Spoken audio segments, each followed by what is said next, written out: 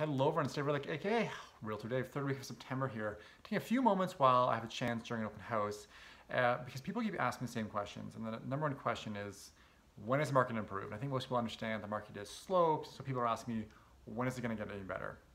And the question is, it's going to take a while. I sent a letter to my clients last week. I definitely don't see any improvement until at least next spring. You're looking right now through three weeks of September in 2018. Sales are down 10% from last year. Active listings up 17%. Prices down. Average price is down 5%. Median price is 3%. Benchmark price is 2%. Days on market up 22%.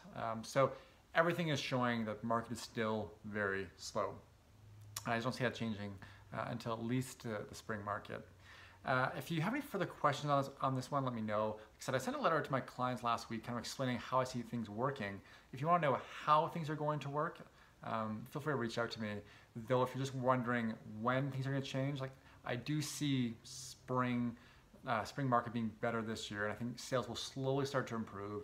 They should slowly start to improve the next couple of years. And assuming things stay fine with the economy, 5 years down the road, we'll probably be looking at a much better market. But it could take that long. It could take three to four more years of what we consider to be a slow market. Like I said, guys, any question on this one, if you want to know more answers, you want to know more specifics, how it relates to you and your house, feel free to reach out, 403-990-1278, or an email, dave@remax.net. Thanks a lot for watching. Talk to you all soon. Bye.